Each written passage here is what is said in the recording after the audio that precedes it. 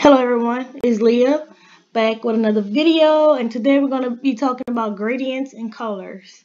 So the first thing I want to do is bring in an image. Let's see, I'll bring in this butterfly. You all probably can't see me bringing this in, and I'll make it bigger so you can see this. Boom. So one thing is, with images you can change the colors and make it gradient if you want. You can click on the butterfly and press the layer effects, and when you click on the layer effects it opens up a lot of stuff. So it'll open up the gradient overlay. As you can see, it turned it that kind of way, but I'll show you if you click on it you can change it. So let's pick a few colors here. This blue,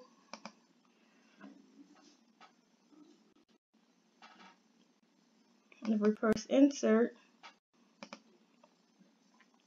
you can pick another color. See, select this light blue. I'm gonna press this white, pick another color. Let's say pink.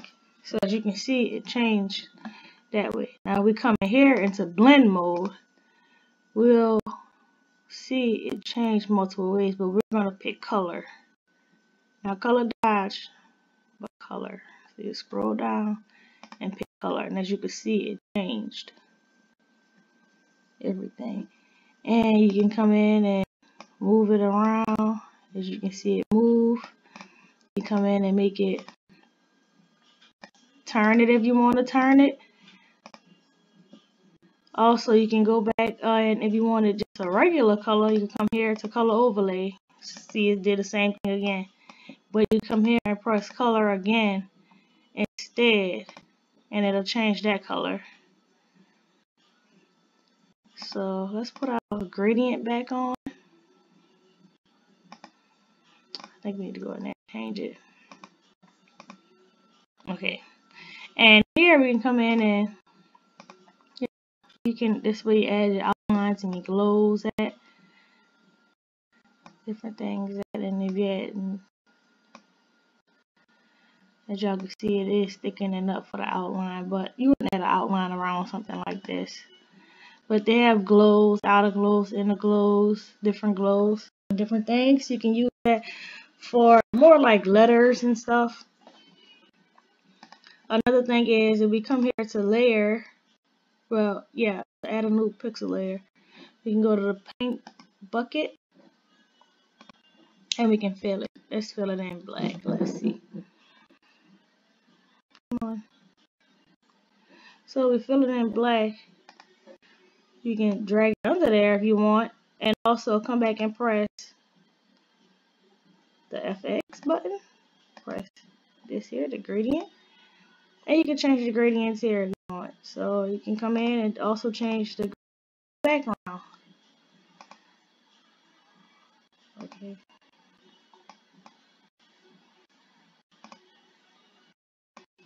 Let's press insert. I'm picking random colors, so I don't think I have any purpose to these colors I'm picking. Just picking random colors. And as we learned in the last video I did about masking, you can also come here, and if you had something behind here or anything that you wanted to reveal, you can come and press mask layer. Matter of fact, we're going to do this first. I'm going to press this here, this pixel layer. We're going to, let's see, fill it in red, I guess. I don't know. Pick a color, fill it in. Boom. You drag that under here. As you see, you can't see it, right? So we can take the mask, click on the mask, and like I said before, click paintbrush. Make sure it's selected to black.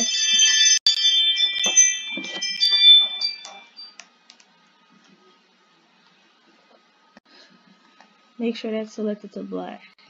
And come in, and as you can see, the red is coming out, right?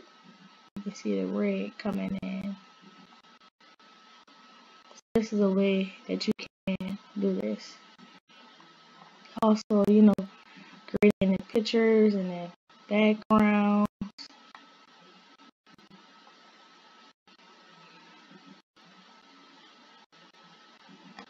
So that's the way. So you just learned about the coloring.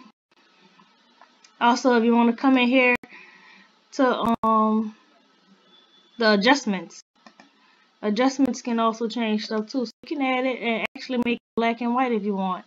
And as you can see, everything changed to black and white. But what we can do is, if we only want the butterfly black and white, we can just come in and change it. But we'll have to go back and take this off also. Change that kind of stuff. And then boom, it's black and white.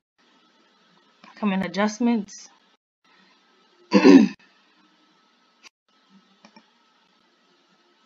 I keep pressing the mask later. Means to press adjustments. You can change the hue. There's different things. Shadows, highlights. There's a lot of things in here that you can change. But we're just going to stick with the basics for right now. Thank you all for watching. So now you ought to be able to do gradients in Affinity Photo and masking. Thank you all for watching. Please subscribe to my channel. Please subscribe to my channel. Also, I started a Facebook group. It's called Learning with Leah. Please check it out. And I'll be posting videos and tips in there also on more things you can do. I won't only be teaching Affinity Photo. I'll be doing some stuff in Procreate, some stuff in Silhouette. Different programs that I use. I will eventually be using Photoshop, but not right now because I think I can do enough in Affinity Photo. But I do know some things that can't be done in Affinity Photo. Or, I'm not going to say it can't be done. It can be done. It's just a longer process, and I don't think it's worth it myself. So, see you all next time on the next video. Thanks.